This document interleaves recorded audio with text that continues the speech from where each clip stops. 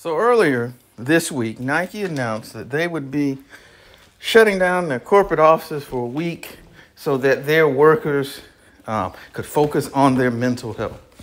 And while some people are touting this as such a great move, and it shows how dedicated and how invested they are in the well-being and the health of their employees, I'm just going to come right out and say it. I'm calling BS on this because, for one, while the office folk are going to have a week off to, and you can't see me, but I'm using air quotes, to recuperate and recharge, for the thousands of retail employees and distribution center folks and all of them, it's business as usual for them.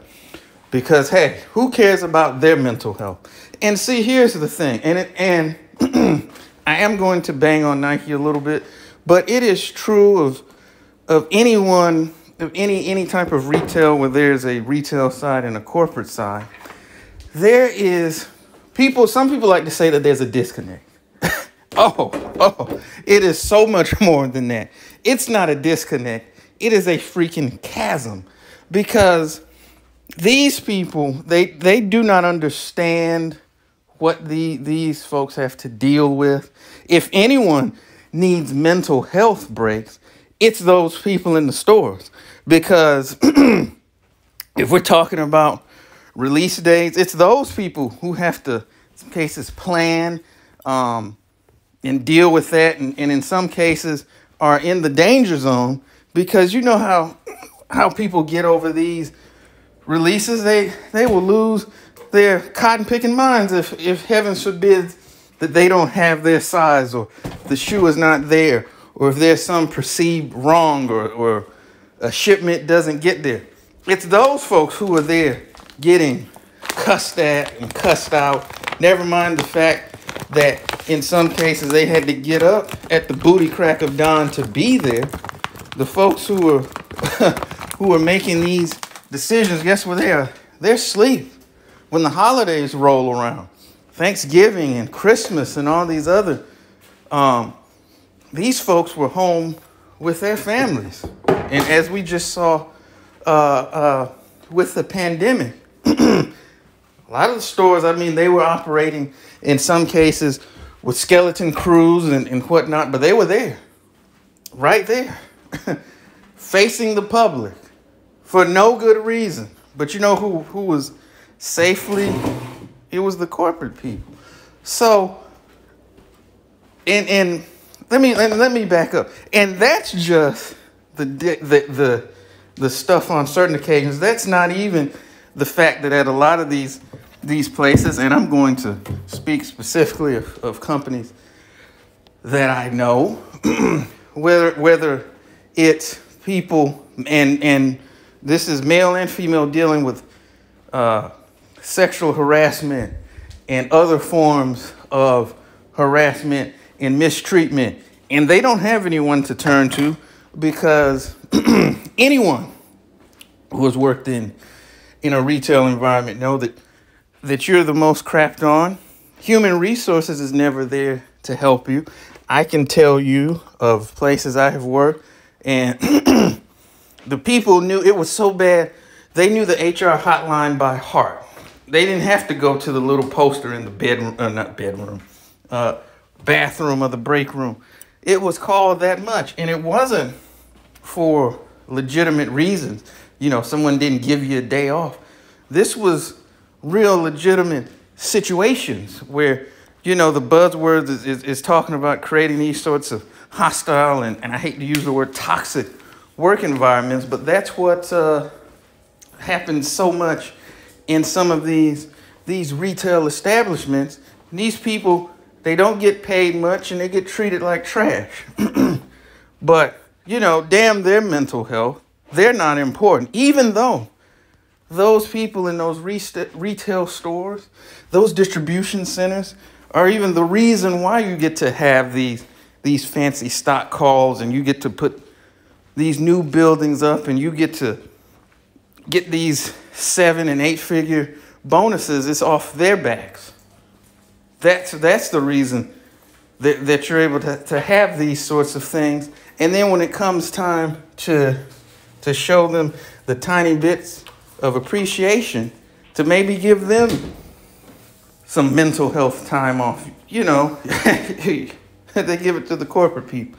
And I get it. I get it at a certain level. You have a business to run. You don't have to give all, I don't know, I don't have the numbers in front of me, but thousands upon retail people that you have, I don't know, stagger it out. There's a way to where that can be done and business can still get done. But that will require actual forethought and care and not looking at these people like numbers that you just chew through to get to a goal on a sheet or an email that you get to send off. And I don't know what it is, because in many of these instances, and it's not just true of Nike, it seems to be true of so many of these retail companies. They just do not get it at all. They don't get it at all. You know, a lot of the people that care the most about the company, that would be the flag carriers, that would actually work to try to make it better, not only from a performance standpoint, but for the people, they never get put in a position to even have a shot to get in those positions, to try to get in there and make change. Be it to just the politics, you get chewed up at those lower levels, and you never get there. It seems to be that the only way you can get there is being a crumb bum, or laying on your back or on your knees, or whatever the case may be. So a lot of times those very people that you would want in those positions, they're gone. They get chewed up and spit out and move on to other things. So you just have these people who are just there, and their whole thing is protecting a spot, and they're going to do what they can that's in their best interest, and not in the best interest of the other their colleagues at lower levels, or B, the people that they serve. And that leads to some of the issues that you have. You talk to retail people across the board, and the complaints are absolutely the same. And this is just an example of that. You know, it's rules for thee and not for me. And to just sit here and read about this, which by the picture, it was from, let me tell you, we posted it on our website at sneakershoptalk.com. If you want the original, I believe it was on Business Week and KGW News as well. But at any rate, you know, I just saw it, and I just found it to be insulting. And it's yet another slap in the face for the very people who make all of these things possible. You know, and I could make a separate 30-minute video just talking about how these people get done wrong. You know, I'm certainly not trying to get in Camelot's lane, but he does an excellent job of bringing a lot of these stories out. And some people may watch the videos or whatnot and hear these stories and say, no, that's not possible. Oh, you talk to anyone who's been in retail, myself included, those stories, not only possible, they are probable, and they are happening. Even as I'm speaking right now, even whether you watch this today, tomorrow, or 10 years in the future, the same things are still going to be happening. You know, whether you have, and I know this to be true, companies will give their workers bonuses and then take them away. But not only, they take it away under the guise of giving them a paltry 25 to 50 cent raise. And then when you map it out, the company makes money, but the employee actually loses money. And I have been in situations to where, for whatever reason, the company may have overpaid on a bonus and made their employees actually pay the money back. A multi-billion-dollar company trying to extract money out of their core workers. They could have just ate that and kept it moving. But that's the type, when it comes to how they deal with the very people who make what they do possible, the callousness, the lack of caring. They just look at those people as a means to an end. How we get there, it doesn't matter. As long as we get to our bottom line and make our stockholders happy, we don't care how many people we have to crush and step on in the process. And that's the problem there.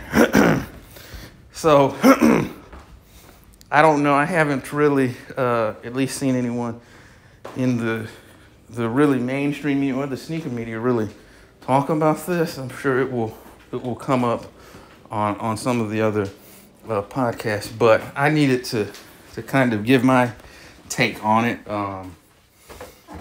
But in wrapping this video, what do you think? If you have worked in any sort of retail, and it doesn't necessarily have to be athletic footwear focused, it can be any level. Do you have any horror stories? What do you think about this particular move by Nike? Would love to know your thoughts on it. I didn't want to ramble on too long. I talked longer than I intended, but it's something that I can relate to intimately.